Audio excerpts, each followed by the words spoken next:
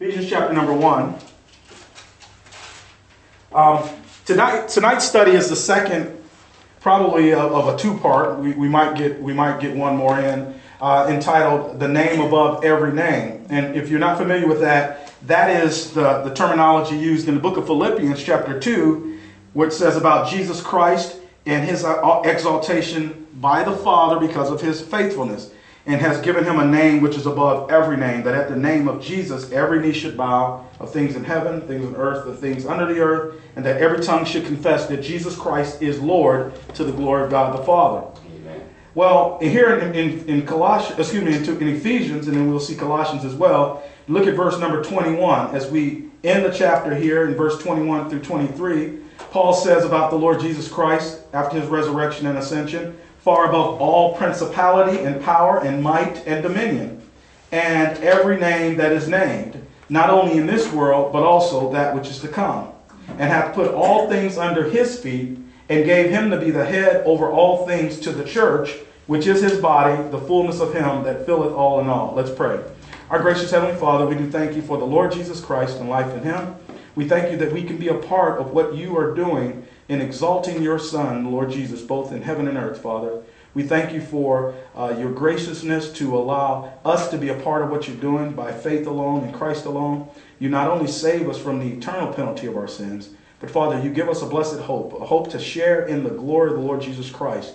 And Father, we don't take that for granted. We see that was the life of the Apostle Paul. That was the motivating factor of the Apostle to glorify your Son in him and in himself here and then throughout all eternity. Paul had that hope to glorify the Lord Jesus, to win Christ. And may we all have that same hope, that same desire, Father. And we're going to learn that from your word. So as we look into your word tonight, give us greater insight and understanding of these things. We thank you in Christ's name. Amen. Amen.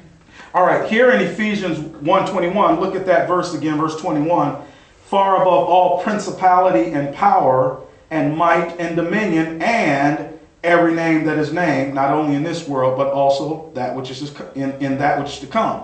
Now go over to Colossians. Hold your hand here. Go to Colossians 1, the spousal epistle. They are like husband, wife and husband, the body and the head. Colossians chapter number 1, look how Paul puts it here. Verse number 16, speaking of the Lord Jesus Christ. For by him, okay, he's the issue in Colossians. For by him were all things created that are in heaven and that are in earth. Now notice here he says visible and invisible. Earlier I was mentioning about these invisible forces behind the visible. Well, there's visible ones we can see as humans, but also invisible we can't see and perceive with our physical eyes, but they're real. Whether they be thrones. Now he mentions the thrones here. We saw last time he mentions the thrones here, but not in Ephesians, because thrones are those highest positions, and Ephesians focus on God's devotion to you and me, but Colossians focus on our devotion to Christ. And so he mentions this higher than even those principalities and powers. He mentions, notice, thrones or dominions. Last time we saw thrones. Today we're going to get into dominions or principalities or powers. All things were created by him and for him. So we're going to look at these things. Last time we looked particularly at the thrones. Let's do a little review. Go back to, hold your hand there in Colossians. Look at Colossians 1:16 again. Colossians chapter number 1 and verse 16. For by him were all things created. So the Lord Jesus Christ is the member of the Godhead who created all these things. The Godhead worked through the Son to create these things. What are they? Things in heaven, things that are in earth, visible and invisible. Now, although he created the entire creature and the creation, he's focusing on certain things, positions of authority and so forth. Verse 16, whether they be thrones, dominions, principalities, powers. Now, look, last time we saw the issue of thrones. First thing Paul wants us to know, he wants us to know all of these positions. He wants us to understand God's will for the heavenly places. And he wants this to be the motivating factor, the motivation for our life in Christ. When Paul says about himself in Philippians chapter 3, he says that I might win Christ. and I press toward the mark of the prize of the high calling of God in Christ. He's talking about these things. As that joint heir with Christ, he wants to bear the glory of the Lord Jesus Christ both now and forever by faith. Now watch what he says here. The reason he tells us about all these positions is that every name that is named, the Lord Jesus Christ is above all. What's a name? What's in a name? A name describes something. It's a word or phrase that distinguishes or designates a specific person, place, or thing, or a group thereof. In other words, names particularly distinguish someone from another. The name of Jesus, his name is higher than every name. What did Peter say? There's no other name under heaven whereby men are given where we must be saved, right? Once the Lord Jesus Christ accomplished redemption, there's only one person, one name that humanity can go to in order to receive salvation, and that's the Lord Jesus Christ, okay? What else about a name? It's a word or phrase that distinguishes and designates a specific person, place, or thing, or a group thereof. Think about how Isaiah describes the Lord Jesus Christ. It says, and his name was what? Wonderful, Counselor, the Mighty God, the Everlasting Father, the Prince of Peace, right? That's his name. These are characteristics of who he is. And that was one long name, very descriptive. So names in the Bible describe something. It describes an entity, what that entity represents. I looked it up in the Webster Dictionary. Interesting thing about name, it says someone's reputation. Isn't that interesting? He's going to make a name for himself, right? What did it say in Philippians 2 about the Lord Jesus Christ? It says, and he made himself of what? No reputation. But yet when you read the Gospels, because of the power of God's word working in him, it says that his fame grew in every region. Here's the man Christ Jesus.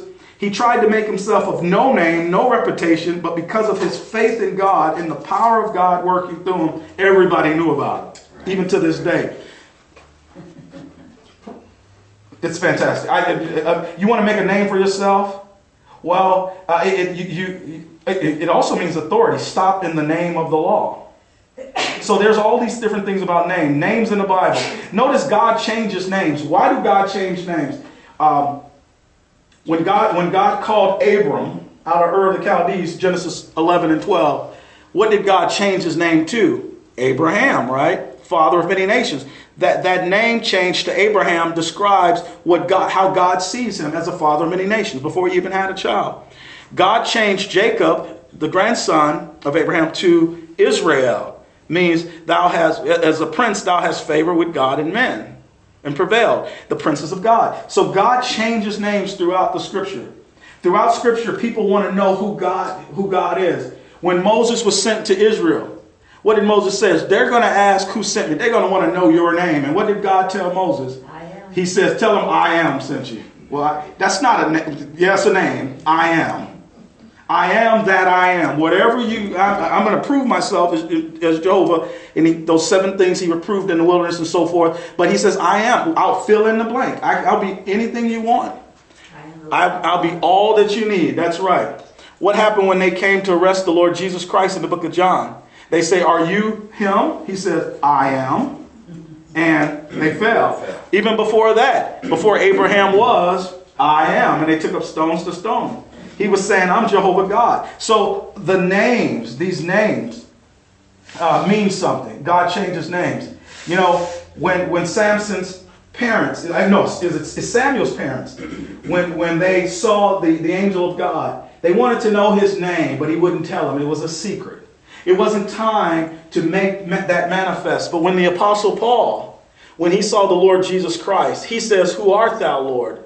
And what was the Lord's answer? I am Jesus. He accomplished his name of Jehovah, which is salvation. Jehovah is salvation. So names mean something. Adam named the animals. Adam looked at the characteristic of animals and he named them what God had in mind. I think about words in the Bible like a fox. The Lord Jesus Christ says, tell Herod that old fox, because he was crafty and shifty, sly. They swipe, they steal, you know. fowls of the air. The devils, Satan's and his cohorts are called the fowls of the air because they steal away God's word like birds steal seed. What's the most famous name for Satan? A serpent. Because they're like slimy and there's a serpent beguiled Eve, right? These names are descriptive. But the name of Jesus is the most wonderful name under heaven and in heaven.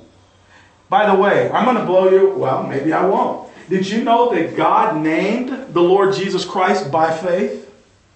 When God sent the angel to Mary and to Joseph and so forth, he says to Mary, thou shalt call his name Jesus. Why? For he shall save his people from their sins. Before he even accomplished the work of the cross, he was the Word in heaven. And Jesus is his human name, but it describes what he would do. And Paul says that God and the Godhead made a pact that the Son would come and accomplish redemption for man.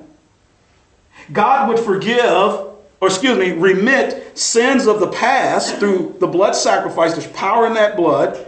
And that innocent sacrifice would be a propitiation, a temporal one, for the sins of those men who offered it. But all that was based upon what Jesus Christ would do at Calvary, right? So God, by faith, says, I trust my Son. Paul says, Romans 3, through faith in his blood. Look at Romans 3. I want to show you something. Even the name Jesus was one that God gave by faith. God named him. By the way, in the Jewish law, the father didn't it was the father who named the child. That's right.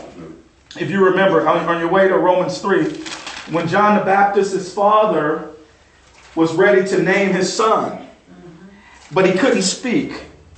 And they were going to give him the name Zechariah. They were going to name him John the Baptist after his father. Remember that? Yeah. But what did the angel say the angel Gabriel say to him before he met? His name to be John. He says, name to be John. Name him what I said to name him. And so as Zechariah is getting the writing to, he says, John. That was great. It was fantastic, right? Yeah. Well, because he says, no, his name will be John. Okay. Well, when the angel came to Mary, it says, thou shalt call his name Jesus, for, here's why, he shall save his people from their sins. And Jesus means salvation. But God named him that before he actually finished the work. He wasn't even conceived yet. And yet God the Father had faith in what his Son would do. Just like the Son had faith that when he died, he would not leave his soul in hell. He wouldn't give Satan the victory to keep him down there. That he would raise, thou shalt not leave my soul in hell, neither shall thou suffer thy Holy One to see corruption. Even his own body, or resurrected body. So Christ had faith in the Father's word, the scriptures, and what the Father revealed. But the Father had faith in him, and he named his Son. Just like with Abraham, he says, Abraham, you don't have any children yet, but you're father of many nations. Jacob, I know it hasn't happened yet, but you're gonna be the Prince of God in here in the kingdom. Won't happen for thousands of years, but it's going to happen. Well, with the Lord Jesus, thou should call his name Jesus, for he'll save his people from their sins. And God did that by faith. Notice in Romans, he trusted his Son. Look at Romans 3, verse number 24. Being justified freely by his grace, grace of the Father, through the redemption that is in Christ Jesus, whom God hath set forth to be a what? Propitiation, a fully satisfying payment, through faith in his blood, to declare his righteousness for the remission of sins that are past through the forbearance of God. Paul is saying God was righteous to forbear these people's sins, remit these sins of time past, because God knew what was coming. He knew that his Son was a faithful Son and would accomplish. So it says, through faith in his blood, to declare his righteousness for the remission of sins that are past, through the forbearance of God, he forbeared these sins. I mean, these little bulls and goats and calves and stuff of different species wouldn't be able to take care of man's sins, who made an image and likeness of God. No, you needed a man to come along and do that, and God trusted his Son to fulfill that promise. Verse 26, to declare, I say, you don't know this till Paul, by the way. To declare, I say, at this time, that is a dispensational of grace, a dispensational understanding. That his righteousness There's the righteousness of God in the law. There's the righteousness of God without the law today. That he might be just, righteous, and the justifier of him which believeth in Jesus. So when I say that God named Jesus Christ, names are important. Go back to I like Emmanuel. Emmanuel, God with us. Yeah. I got it right here, Ron. I was going to ask you about Messiah. Emmanuel. You said Messiah. Well, you know what? Yeah, that's over in Isaiah. But then in the Gospels it says Emmanuel too. God with. I mean, we could spend a whole series on just the names, because what a name describes something. It's a word or phrase. Emmanuel, wonderful Counselor, mighty God, Prince of Peace, everlasting Father, that distinguishes and designates a specific person, a place or thing or group thereof, some type of entity, what it represents, its reputation, and so forth. Why couldn't the Sadducees know when they said his name is Emmanuel that he was God with us? Unbelief, lack of, you know what? Lack of studying their Bible. A lack of the work of faith, okay? Dorothy, ain't nothing changed. A lack of studying the Bible is the same thing today, same spirit. Right you know? here, I was going to ask you the same, about the same. Good. Well, which one is that? Emmanuel? Emmanuel. You can spell it with the E. E or I. Yeah, exactly. Right there. It's just the difference whether it's in the Old Testament or in the New Testament, the Hebrew or Greek. So anyway, so names mean something. Names describe. Satan is called a serpent. Herod is called a fox. These things, Adam named those animals looking at the characteristics, okay? But there's nothing more important than the name of Jesus.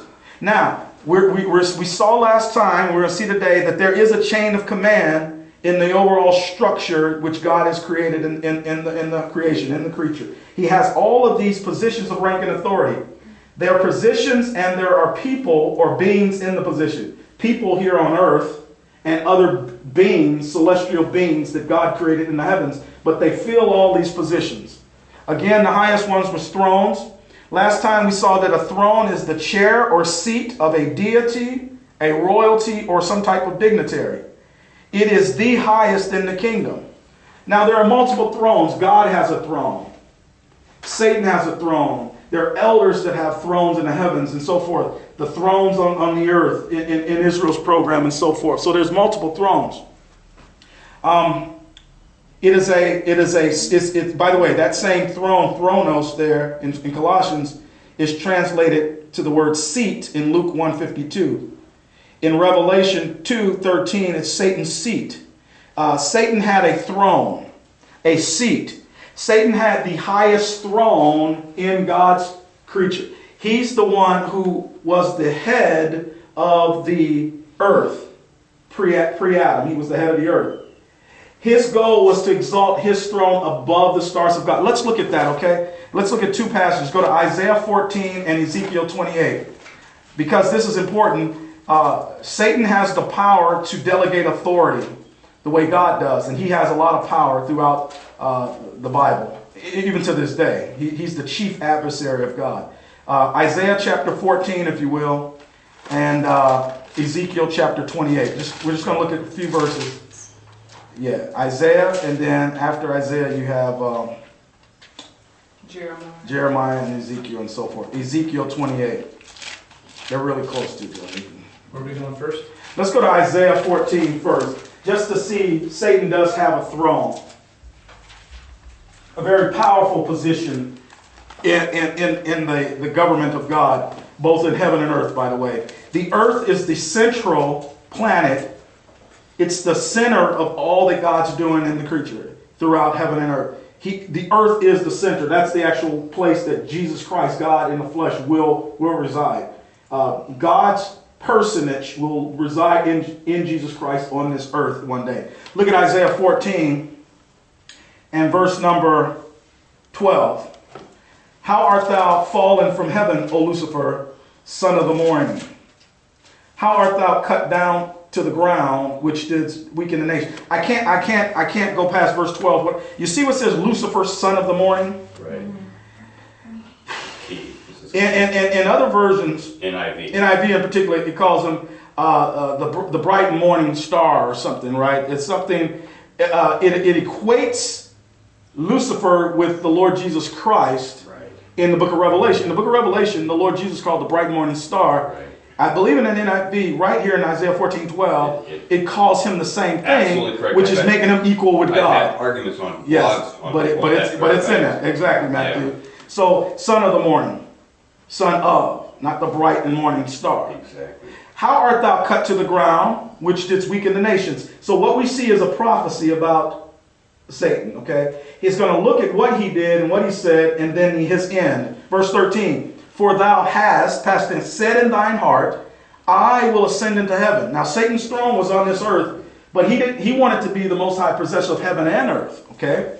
I will ascend into heaven. I will exalt my what? Throne above the stars of God. The stars of God, he's not talking about the stars that we see out there in the cosmos. He's talking about the angelic rulers, the angels. Number 3. I will sit upon the mount of the congregation in the sides of the north. Now that's the place where God has these councils, where he holds these beings accountable. He has been doing it. If you want to get a view of that, you can see it in Job chapter 1, verse 5, and Job chapter 2, verse 1. Okay. Verse number 14. I will ascend above the heights of the clouds. Now, there's all these stories in heavens. He's going to go to the high. Basically, he's saying what Paul says about the Lord Jesus, that the Lord was taken far above all heavens, right? Satan says, I'm going to sit where God the Father sits. That's his point. Verse 14, I will ascend above the heights of the clouds. And here's the conclusion. This is his whole goal. I will be like the Most High. Sure. Genesis 14, verse 19, the Most High God is possessor of heaven and earth. And in verse 15, I'm just going to give you the Cliff Notes version. Yet thou shalt be brought down to hell, to the sides of the pits.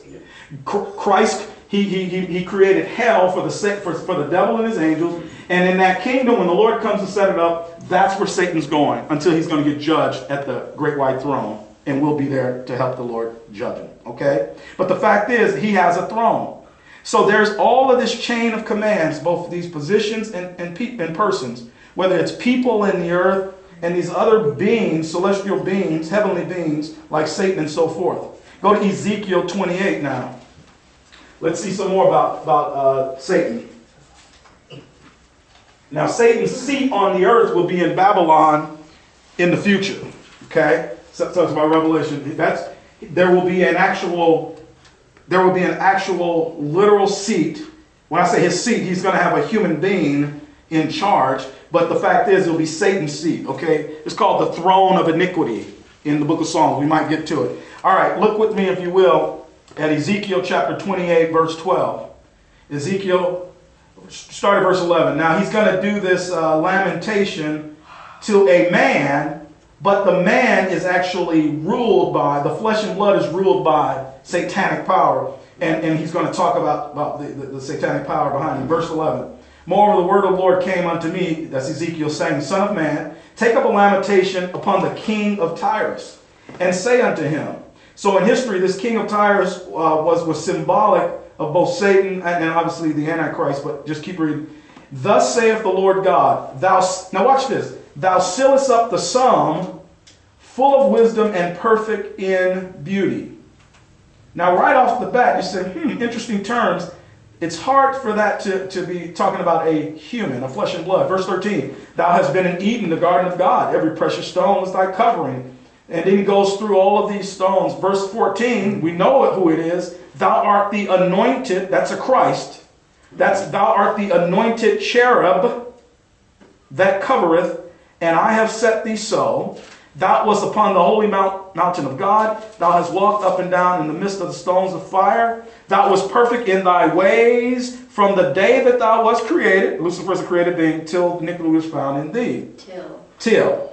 By the multitude of thy merchandise they have filled the midst of thee with violence and so forth. It's so much. Thou hast sinned, therefore I will cast thee out of profane, out of the mount of God, and I will destroy thee, O covering cherub, from the midst. Verse 17, thy heart was lifted up because of thy beauty.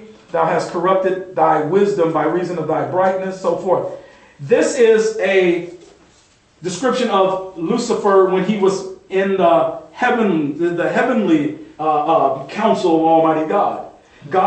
He would take all of his creatures his rulers, his leaders of all of his planets and so forth, and bring them to council. Well, Lucifer had he had high authority in that council. Just iniquity, that's iniquity itself, right? It's not like there was iniquity was around and what happened to be found in him. This is the inception of This is the inception of it, right? Iniquity. This is the beginning of iniquity. Yeah, and notice also, thou hast sinned in verse 16. Most people are confused when Paul says in Romans 5, for by one man sin entered the world. It says, by one man sin entered the world. But sin was in existence before Adam. The tree of knowledge of good and evil. Evil existed. Iniquity, sin existed because it was pre-Adamic. The inception was with Lucifer. Yeah. And the reason he did, he got puffed up in pride, with pride, Paul says. And he's so beautiful. But the one thing I want you to see was his wisdom. Notice in verse 17, thine heart was lifted up because of thy beauty.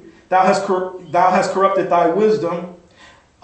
His brightness, his glory is what he's talking about. He was so glorious. Here's what I want you to see in verse 15 about the wisdom. Because this is going to come back. Thou was perfect in thy ways. No, wait a minute. Where's the wisdom at? Oh, verse 12. Son of man, take up. Okay, verse 12. Thou sealest up the sum. How do I explain that? What we're going to see is all of these positions of delegated authority, right? It just goes down, down, down, down, down, down. It's an actual pyramid is what it is, quite frankly. And it's just this delegated authority down. Well, Lucifer is up there. Then you have God, okay? And he filleth up the sum. If you add it all up, it went to him. The only person who was greater was God in the throne. We saw that like with Joseph, with Pharaoh, right? The only one greater in authority in the pre-Adamic world was God. The only one who had more authority than Lucifer. And Lucifer, he could affect all those beings under him. There was no other created being over Lucifer. Okay, when he says, "Thou sealest up the sum," just like at the, it's a lot there. I can't even get into right now. You know that all seeing eye and all that, how that thing, that new world order and all that. Thou sealest up the sum. Yeah, all that stuff. It's all satanic. It's Satan worship is what it is. Right in the back of it. It's all Satan worship. He wants to be like the Most High. He want to fill that up. He sealeth up the sum. Notice it says, "Thou sealest up the sum, full of wisdom." That's a lot of pride. Oh well, it could be. First, it was a lot of wisdom. It was a lot of wisdom. Now, by the way, he didn't lose his wisdom. It's corrupted. By the way, full of wisdom. That means full of wisdom. The only one who had more wisdom than Lucifer was God himself. That's right. God stacked him with wisdom. The Spirit of wisdom filled him up. Exactly. But you know, God is God now. I can't give you everything. Well, This is full of wisdom from one who was created. From a created being. That's the difference. Exactly. God's infinite. God is infinite. Right, exactly. And part of God's infinite wisdom, he just kept a secret Right. called the mystery of Christ. And he now reveals it to us. Now, Satan in his wisdom said, I'm going to keep it secret from you all, you human beings. Well, he can't keep it secret from all of us. We now know from Paul. And if you listen to Paul, you'll know it. Okay? That's right. But can I tell you something that would happen to him? Pride. And what pride does, it starts to corrupt this. And he's wise, but it's a corrupted, delusional wisdom now. Right. He's doing everything. He's destroying himself. At every turn, God is catching him in his own craftiness. And nothing was more greater than the cross. 1 Corinthians 2. For if none of the princes of this world knew, the princes of Satan and his angelic beings would have known, they would not have crucified the Lord of glory. They would have let Jesus Christ have the earth, but they would have had the rest of. I'm going to give y'all something crazy next time, because I've been thinking about, sometimes people ask me, say, Ron, what would have happened had Satan not crucified the Lord Jesus Christ? There's a number of things about how he still had to die. But the question would be like, if the cross didn't happen, how would God have reconciled the heavenly places? I can't even thinking about that on a different thing. I'll bring it up another time, but maybe next week or during Q&A. I got some thoughts on that, because God could still, I'm starting to see how he could have accomplished, he got a billion, 2 ways he could do it. One of the ways that as I could think it through, he could have accomplished that even without that. But, you know, it didn't happen. The cross happened, so we just content with that. But there's ways that God could have done. Satan had free will. The people who crucified the Lord, they all have free will. God knew what would happen because he's God. He wrote it down, but he didn't cause it. Right. Israel could have just as soon, he presented himself as the Messiah, the Lamb, all those 3.5 years, those 4 days he was in Jerusalem before he died, the Passover, all that, they should have taken him. He healed that leper. He says, go and offer the sacrifice, which Moses commanded to show the priest. The priest should have said, who cleansed you of this leprosy? It's the Messiah. Oh, our Messiah. We talked about on Sunday, the psalm that they sang at the Last Supper. Was it 118? 118. Blessed is he that come in the name of the Lord. We've heard, we praise you now, the temple of the Lord. Bind the sacrifice to the horns of the altar. Israel was rehearsing that for 1,500 years. They were singing that at the time. They should have taken him. He gave them proof. He says, testify to the priest. All that. So he still would have died. Yep. But all of that was according to prophecy. So he would have gotten the earth. So I got some thoughts about the heavenly places, but we'll just remind me. We'll probably talk about that in Q&A or another time. So here, Lucifer fills up the psalm full of wisdom, perfect in beauty. This full of wisdom, like Matthew just said, of all the created beings, the creature, there's no one who had nor has more wisdom than Lucifer. Now, we have access to God's wisdom, and we will have it post-rapture. We're going to be learning it throughout, okay? That's the difference. We're going to learn it. By the way, Lucifer and all the angelic beings would have been learning God's wisdom throughout. Had they just been patient, they would have learned his wisdom. Satan got filled with pride and not knowing his wisdom compared to God's wisdom is like a speck. Okay, God has infinite wisdom, and he was willing to teach his sons. A son is a direct creation, so these guys were his sons. All these angelic beings are called the sons of God. Okay, so he was more than willing. God was more than willing to teach them over the course of time. That was the problem with Adam. So Adam, the body of Christ members are sons because they're part of an agency that's a direct creation. Direct creation of God. Yep, exactly. Whether it's the angels, whether it's Israel, whether it's Christ, whether it's the body of Christ. Exactly. And so what we want to do is have our Father's wisdom. Well, Adam, where they went wrong is they tried to have wisdom. Ye shall be wise. No, God doesn't know in the day that you eat your eyes shall be open. It was a tree to desire to make one wise. They tried to have a shortcut to get what God was willing to give them. God was teaching them his own wisdom. Daily, through those studies, the Lord would meet with them and teach them about the earth, about his plan and purpose to redeem the earth and subdue the earth from satanic rebellion. And if they would have been patient, Paul says to endure sound doctrine, because it is a process that God is not in a hurry. He wants you to learn. People go to school.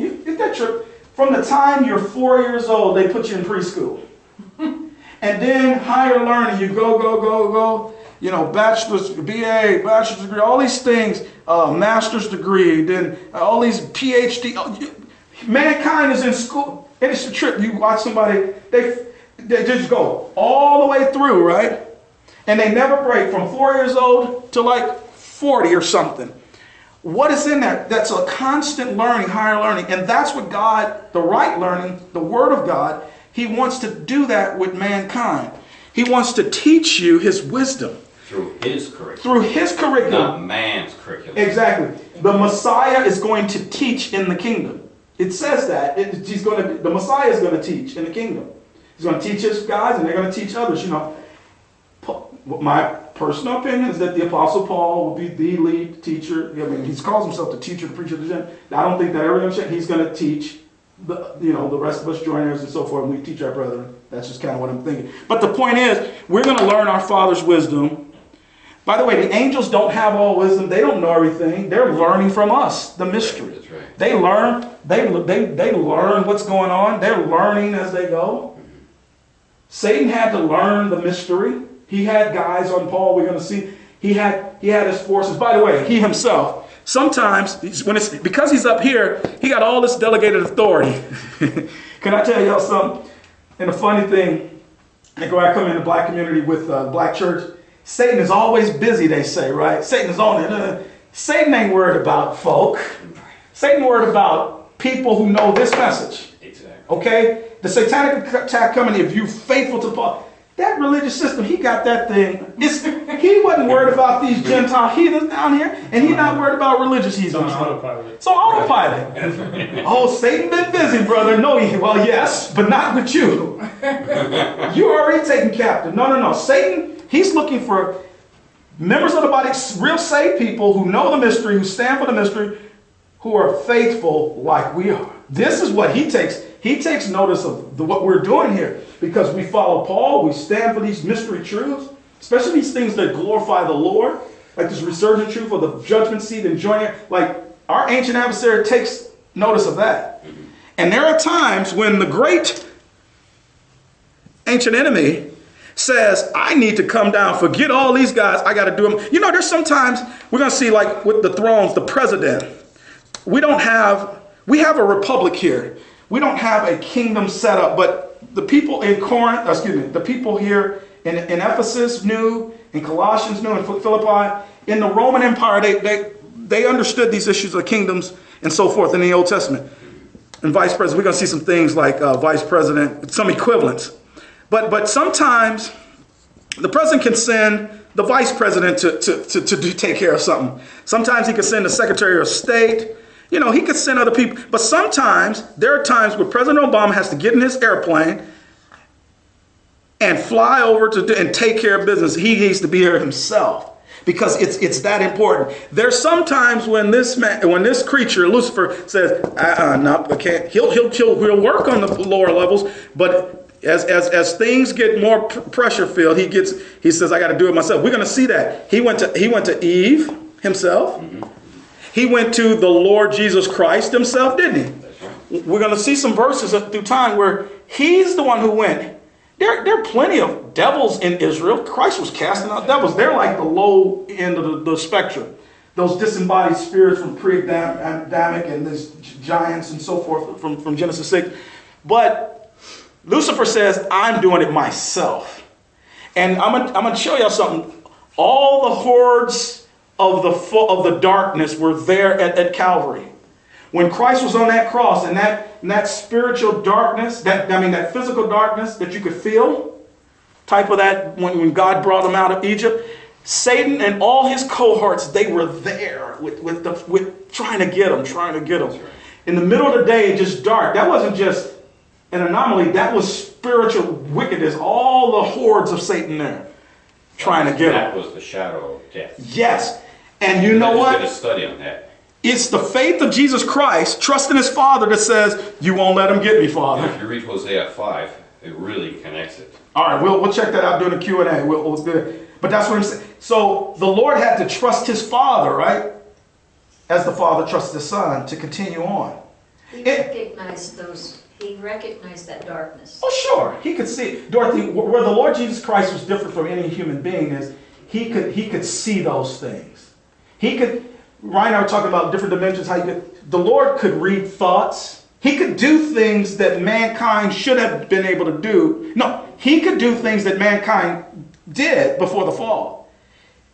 He could read minds. He could read hearts. He knew Nathaniel. He knew Nathaniel. I knew you. By the way, he didn't have to see a devil in people. He just walked up to the guy and says, what's your name? He wasn't talking to the man. He was talking to the devil because the devil says, my name is Legion, for we are many. He even asked his name. By the way, the fact that he asked that name, the guy's name was Legion, for we are many. The devil was letting him know his position right out here in the satanic hordes. Like, here we are right here or whatever. Well, since it was devils, they were here. But they were powerful because there was many of them, right? The Lord could see that. Now, we can't see it, but he could. And he operated the way Adam could have operated. Adam and Eve saw Lucifer. They saw the other angels of God, both fallen and the holy angels. They could see in the spirit world. That's what's crazy about the temptation. God doesn't know that your eyes shall be open. They already had their spiritual eyes open. It was closed after the fall. They could see this stuff. He sold them. He merchandised them a bill of goods, a lemon. It's just like him. Just like him. A snake in the grass. You know that term, snake in the grass? That comes from that. For on your belly shalt thou go, right? And dust you'll eat. That's satanic. And to this day, certain salesmen use those tactics, don't they? Little snaky, sneaky tactics. Well, let me tell you something. Full of wisdom. And so, of all of the created beings, Lucifer is up there. It says, thou art wiser than Daniel. So here's what we're going to see as we go through this study. What God is looking for is some wise beings. Some people who operate in his wisdom.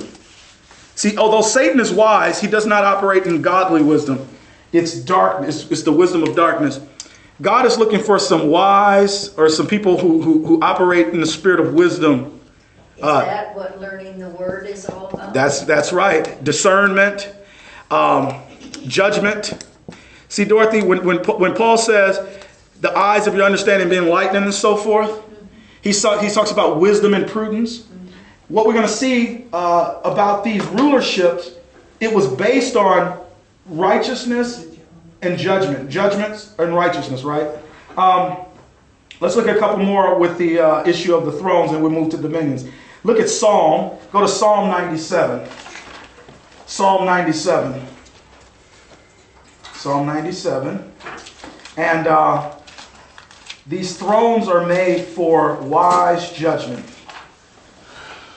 All right, here we go. Man.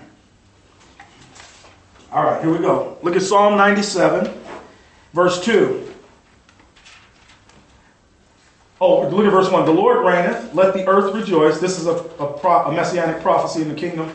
Let the multitude of isles be glad thereof. Clouds and darkness. So this is the kingdom, okay? Clouds and darkness are round about him.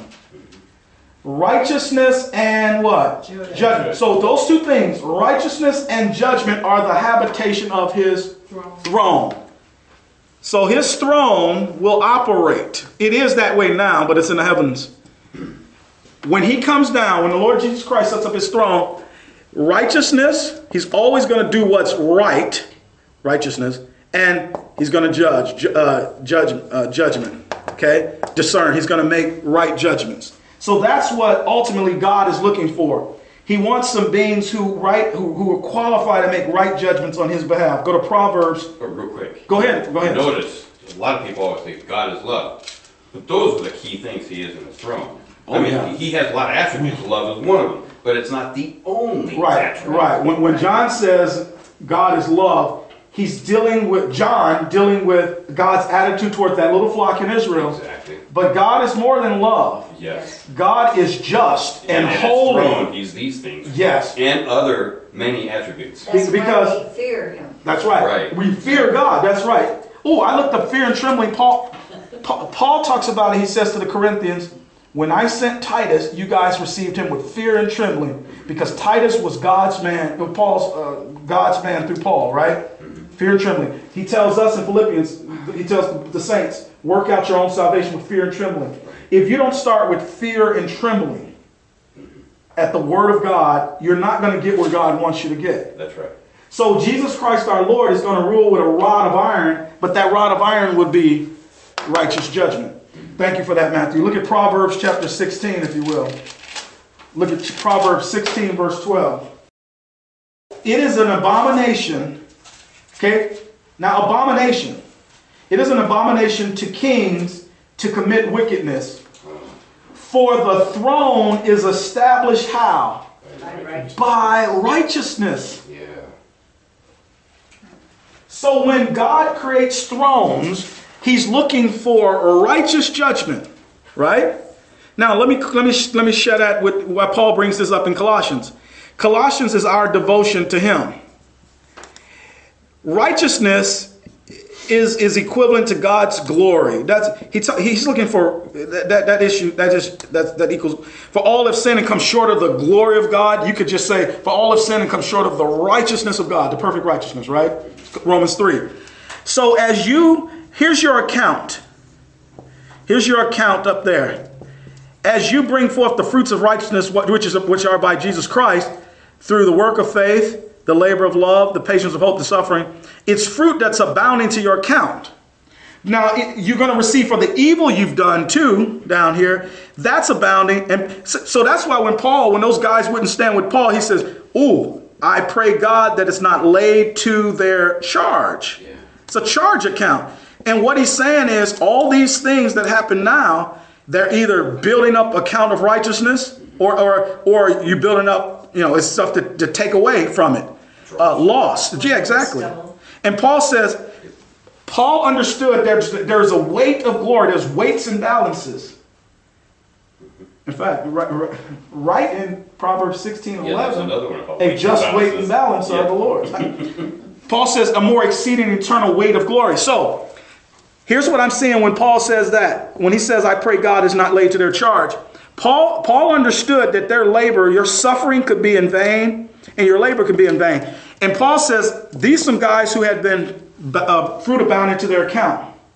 But because of their attitude towards the apostle, at the end, just because they didn't stand with him, if he understood that if Christ, the avenger, the terror of the Lord, if that was laid to their charge account at the judgment seat of Christ, it could nullify this could have been so great that it could have made them lose reward, even though they had spent time building it up. It's like if you have $1 million in an account and you charge $900,999, you got a dollar left. That dollar ain't going to be good enough, right, to pay the next bill. So Paul was like, oh, Lord, don't do that, because he understood the importance of be not ashamed of the testimony of our Lord, nor of me, his prisoner, Paul. You need both of them. And I don't care, like the guys in Philippians who were preaching the mystery, yet they weren't giving Paul his due. They were contentious. They were supposing to add affliction to his bonds, Philippians 1. Christ is just laying that to their charge. They're going to be like, Lord, I don't want to hear it. You were attacking my man. It's kind of like how, people preach a false Jesus and but it's like they preach a false Paul. It's yes. Like Paul is not significant. It's yeah. Like, that's not the Paul. Yeah. They'll say, well, Paul, he's an apostle, but he's just like the rest of them. There's nothing special about him. That's a different Paul. That's not the Paul that God. Right. Exactly. That's not what Jesus said. He is my chosen vessel right. to bear my name. Right. My name. Right.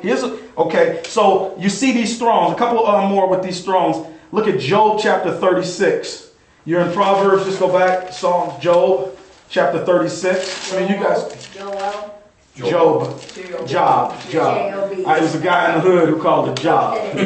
He got up. You remember Lewis? Nice little Lewis. He got up there. He said, go to Job chapter. Now you say that in the black church, like, you got a job, man? You got a job for me? And we was like, no, it's Job. Spelled like Job, but it's Job. Job 36. That's just funny. Job 36. I miss him. I know. Lewis is a very sweet guy. Job 36. That's the worst part about ministry. You got to go on and do ministry. I had to come to Minnesota. I got to come here. But you miss the people. You miss the saints that you've grown with.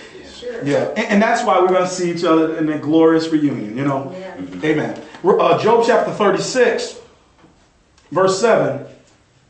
He withdraweth not his eyes from the righteous. Now watch this. God is always watching the righteous. Now watch this. But with kings are they on the throne. Yea, he doth establish them forever, and they are exalted. So I know I went there. What God is looking for are some righteous people. Okay. Now you say, Brother Ron, I had somebody just email said, dear sister-in-law, she said she's just learning, she's growing. Because of this doctrine, she's come along to see it with her husband. She says, it was two of them actually, but one sister was like, we're righteous in Christ when we trust his shed blood. I said, yes, that is our initial righteousness for our justification, salvation is the word. Position. Yes, that first by faith in his blood, right? So that's a by faith. That's a positional through the faith of Christ. Okay. That's a positional thing. But then there's your position, but then there's the practice, right? Faith of Christ. And your sanctification. And that's how you understand Paul's epistles. You have to rightly divide justification, sanctification. So there's that bookend by faith. This is how we walk. 2 Corinthians chapter 5, verse 7. We have access to that through the faith of Christ. Right, and we have that access. That's Romans 5, verse 1 and 2. Therefore being justified by faith, right? We have peace with God. So there's our initial justification. We have justified by faith. We have peace with God through our Lord Jesus Christ, right? By whom also we have access. See, not everybody uses that access. Right. If somebody gives you $1 million and you need some money to pay your rent, and I say, there's $1 million in an account. Well, you can't just sit there and be crying. You got to go and access the account, pay the bill. Access by faith. And there's our, we have access to this by faith into this grace wherein we stand, okay? So there's position and then there's practical. And she got it. And that's what I'm saying. So this issue is justification and sanctification. And the end result, rejoice in the hope of the glory of God. And I know people are going to think I'm nuts, but when he says rejoice in the hope let's just keep going. of the, we're going to do that, glory of God, okay? His glory. Right. Thought together. Yes. Thought it not robbery to be equal with God, but made himself of no reputation. And when you make yourself of no reputation, when I show you about these positions, but also the creatures, God is looking for some humble, we're going to get no rep. And then you know what? God wants to give you a name. Mankind down here want to make a name for himself. No, make yourself of no reputation and God will give you a name. That's the good one. That's the good one. Let God name you, right? Yes, yes. And it's not just Christ, your justification, your by faith positional. God is looking for some fruits of righteousness. Look at that verse again in Job 36, verse 7. He withdraweth not his eyes from the who? Right. Righteous. Remember it says, the Lord looketh down upon the earth, seeing does anyone have faith? Yeah. He finds righteous people and says, those are my people. Yes. Now that's Israel, but now he's in the body too. And he's looking for people bringing forth the fruits of righteousness which are by Jesus Christ. So that he can put us, exalt us. Verse 7, he withdraweth not his eyes from the righteous, but with kings, people on thrones. Are they on the throne? Yea, he doth establish them forever. So God is looking for some righteous people to put in some positions of authority where they reign with him and for him. And that's what the Lord Jesus Christ is doing. Now, we saw Satan's throne. God is looking for righteous judgment. He wants some people who have righteous judgment as their trademark. And I think about Paul says, I press toward that mark of the prize of the high calling of God. He wants living symbols of his justice and righteousness. And can I tell you, I was just talking to Matthew, we talk about it all the time, just yesterday on the phone. Matthew here, a son. You hear about sonship, son, what it means to be a son. Now we're all sons by faith in Christ Jesus, Galatians 4. But there are some who actually operate and walk in that. That's the difference between a justified son and a sanctified son. The first by faith, son by faith, and one who walks by faith, okay? You can have sons. I mean, you can have the prodigal son. That was my son. He out there with the pigs. And I got a son, so you can, people understand that. God is looking for some faithful sons. And a son, let me tell you what the definition of a son is. This is what you just boils down to this. Why do people have children? Why did the Jews have sons? So they can operate the father's business. Right. What did the Lord say at 12? He says to his mother and Joseph. The other version says your mother and father. Jeez. King James says your Joseph and his mother. Keeps his integrity as the son of God and not a human from Joseph. Anyway, it says at 12, he says, don't you know I need to be about my father's business? And a son is created to make righteous judgments on his father's behalf. He said that at 12 years old.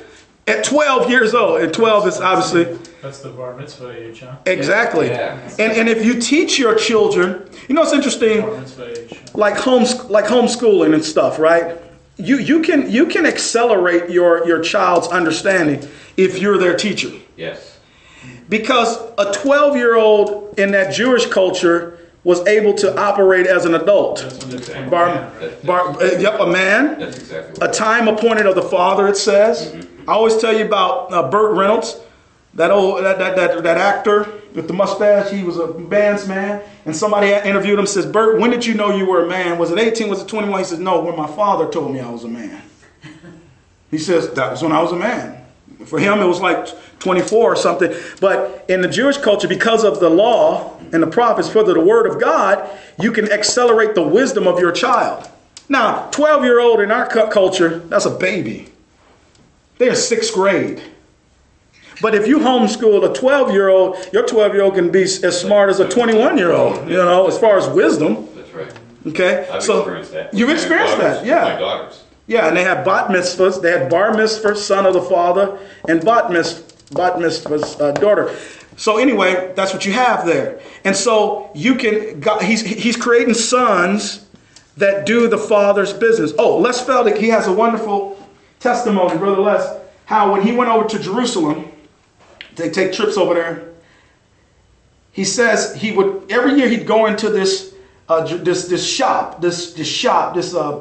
souvenir shop. It was an old Jewish man, and he noticed he had a little 5-year-old son. So every year the people would go there and they see that son grow up and up and up. But Les and the guys would deal with the father. So one year they went in there, if I'm not mistaken, and his son was 12 years old. So over the course of about 7 years, the father's in the back there taking care of some business. Les goes in and says, hey, little guy, you remember him? Yes, sir. Yes, sir. It's like, well, we want to get some stuff. Where's your father? He says, no, Dad put me in charge of the store. And so now Les is like, he says, start to negotiate, because the Jews, they like to negotiate and stuff. So he says, the father's back there, can hear what's going on. They just wave to Les, hey, But he let his son do the negotiating because he trusted his son. And when Les asked, the man says, hey, I noticed your son started doing it. He goes, yes, because my son has been watching. He's been sitting there. You guys saw him as a little boy. He's watching. He's been doing that his whole life. He now can think the way I do about these things. That's what he wants us to do. Yes. Yes. Yes. Think and act and labor. Yep. So think, to act, and labor with the Father. Yeah. That's what he's looking for. Yep. Now, you think that father would have been comfortable if one of his knucklehead boys would have not been there and just said, come in, hey, Dad, I'm going to take over the business. Let me operate the business. He says, you don't even know the business. Mm-hmm. Do you understand that most saints in the body of Christ don't even know our Father's business? They have no clue what he's doing today. That's right. None. They don't know what he's doing. They still over here in the Old Testament. They don't even know. Amen. How foolish that would be for our wise Father to say, okay, you're in charge of my... They're not qualified. Not qualified. It's exactly right. Because that father would disqualify that son. He would disqualify. And guess where that disqualification comes? At the judgment seat of Christ. Right. Because Jesus Christ is able with the mind of his Father to sit and make judgments on his Father's behalf. Right. This is the judgment seat of Christ because first is the judgment of God for the believers. And God trusts his Son, Jesus Christ, so much that God the Father is going to be off running some things. And he's going to say, son, here's going to be God the Father back here, and here's the Son, the Lord Jesus, handling the business. He trusts his Son to be able to take all of us and give us exactly what he knows the Father would give us himself. Because the Father, when we're presented to the Father, the body of Christ, he's not going to say, son, how'd you let this guy get up here? He's going to say, son, just like he did with Adam, whatever the name thereof, that was the name thereof. And every position is going to be filled by a member of the body of Christ. The thrones, dominions, principalities, powers, mights, dominions, and every name there's a name. And whatever Jesus Christ gives us as individuals in the body, the Father says, that's right, son. You did perfectly. Because that's what they qualify for. Included. And women are included, yes. Dorothy, you ladies who are faithful, and you ladies who watch by way of in, you ladies who are faithful in this truth, that distinction in Christ goes away. God is a respecter Yes. of all persons. Oh yeah. No male Oh or yeah. female. Those positions of authority operate in human relationships, husband, wife, so forth. But once that takes place in Christ Jesus, there's neither male nor female, bond nor free. Right. All that stuff out of there, Paul said. So he's looking for that. We're coming down to the end. Let me just put this on there. Whole new dimension. I thought we were going to get to dominions today. We start dominions next week. A son was created to make righteous judgments on his father's behalf, his father's business. But here's the point I want you to get. A son has to be humble, have no pride or ambition of his own. All he wants to do is be about his Father's business. That's you. Well, that's all of us. That's you. Well, thank you, Dorothy. Praise be to the Lord Jesus Christ. Thank you. Thank you. Because that's my desire. That's right. That's right. All right, so we're going to end in a verse in John, but before we do, the angels of God, remember I said they're direct creations of God. They're called the sons of God in the Old Testament there. The angels of God, did you know that the angels of God came up with the law? When we talk about the law of God or the law of Moses, those 10 commandments they came based upon the counsel of the sons of God, the heavenly sons of God. They came up with that law. They did it. According to Psalm 68 verse 17, Acts 7:53, Stephen says, who received the law by the disposition of angels and have not kept it. When you dispose someone, Paul, our apostle, says in Galatians 3:19, it was ordained by angels in the hand of a mediator, Moses. And what you see is God using his sons to make judgments. And that's why the law is called judgments. Now the same thing is going to happen at the great white throne judgment.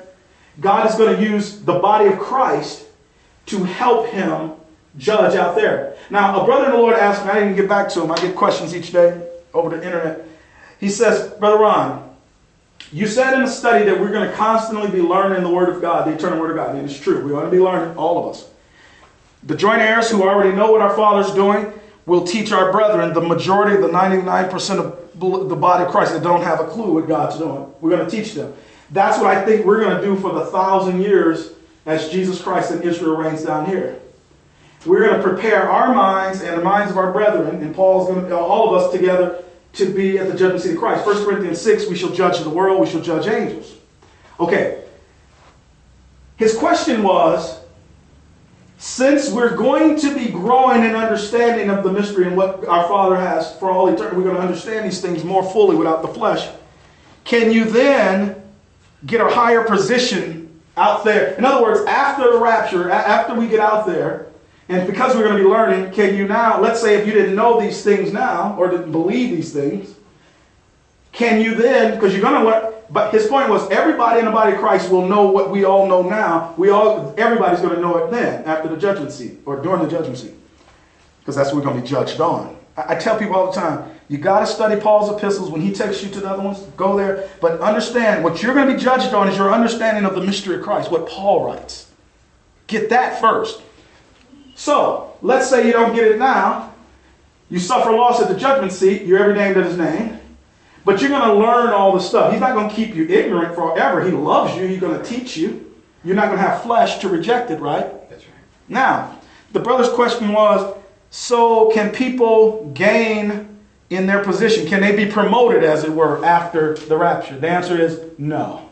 No. There won't be any competition. Right. Well, it won't be any competition, but all the positions at the rapture, God will have all the members of the body of Christ that he needs to fill everything that he has.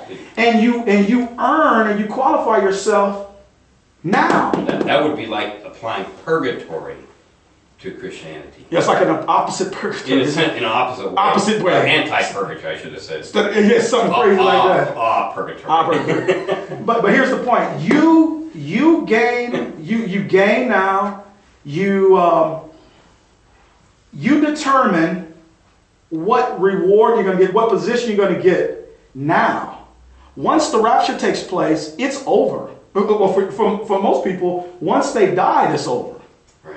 But actually, the rapture obviously is going to end the dispensation of grace. So there's going to be a group of us who don't die, and we're all going to go here. So where you're going to spend eternity in, as far as your position, whether it's thrones, dominions, principality, powers, mights, whatever, or every name that is named, that's determined by your walk of faith right now. Even though you're going to learn about all of God's plan and purpose forever, once the rapture takes place or your death, you cannot advance anymore. You'll advance in understanding, but you won't advance in position. That's required right now by faith. That's why this is so important. That's why he says, keep going. Yes, press. That's right. That's what the judgment seat of Christ. That's why it's a race. It's a race. We're not racing in heaven. We're in heaven. Yeah. You can't walk by faith once the rapture happens, or when you die, because You're going to see the Lord. Hey, Lord. Faith will be Wow. saved. Faith will be sight. I can't wait. Amen. But right now, redeem the time. If you've been running behind in this race and you're hearing this, you now, we can help you at our ministry, and you read Paul's epistles, we can help you. We can help you redeem that time. You know, in a race, I've seen runners. You ever seen runners run a race? And sometimes they get a late start. But if they're real fast, they can catch up with the competition. Well, you can do that spiritually if you start believing these things. And the judgment seat of Christ and the terror of the Lord and the fear and trembling, all that stuff accelerates this. So let's end. So a son was created to make righteous judgment on behalf of his father. You're looking for humility, no pride, no ambition of your own, to exalt your father. The angels came up with the law. 1 Kings 22, God uses his angels, his sons in the heavens, to make decisions on the earth. And we're going to see how these decisions made up here filter down throughout the thing. Okay, God would send like an angel like Gabriel, but he has to go through all these things just to get down there. And what it is, it filters down. But like, and what we're going to see next time, like with Moses, when Moses had those 70, they were over tens, 50s, hundreds of Israel, you know, these guys. And then like Moses was at the top. So the more judgment needed, the more wisdom needed, the higher you had to go, right? Moses was the ultimate authority. He got the wisdom of God. So you can make these little judgments down here, same in that realm. But as things got tougher and needed more righteous judgment, you had to go up the chain. Now in the darkness, Lucifer is up top there. In light, Christ is, our Lord Jesus Christ, okay? And then he's gonna redo all this, gonna get them out of there and put his own right. But my point is, that's what it is. And a son is supposed to make righteous judgment on behalf of his fathers. The angels came up with the law, Psalm 68:17, Acts 7:53, Galatians 3:9. Let's look at one verse as we end. Go to John chapter 5. God created both Adam and the second Adam, the last Adam, second man. Last Adam. The last Adam. That shows you his humanity to judge on his behalf. Look at, let's end in John chapter number 5. It might be familiar to most of you all, but let's look at it. John 5. Look what the Lord said about his ministry to Israel for us. Verse 27. We'll just look at one first. John 5:27. You know what? Verse 26 and 27. Let's get the context. For as the Father hath life in himself. This is right. God is life. So hath he given to the Son to have life in himself. You see that? God delegates that authority. Verse 27. And hath given him authority to execute what? Judgment also. Why? Because he is the Son of Man. And because of his humanity, okay, that's what God created Adam to do. Adam fell. So he got the last Adam. This one succeeded. And so all power is given to him. I could just say it's just like that old man in Israel sitting in the back there says, son, it's yours. Now what we're going to see next time or in this study is Jesus Christ, he reigns for only a time. Isn't that interesting? For a time.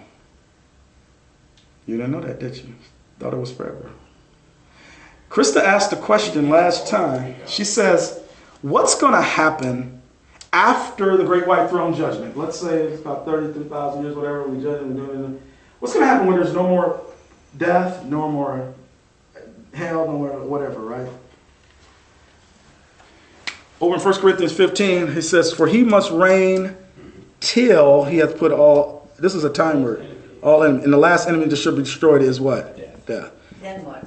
Now, he destroys death with the rapture for the body, but at the end of all, and in Israel right here, but this is going to be fire. Death is going to be cast in the lake of fire. He reigns till, then what, Dorothy? Then, well, let's end on that. Go to 1 Corinthians 15 since I brought it up. 1 Corinthians 15. Here's the most beautiful part about it. Isn't that interesting?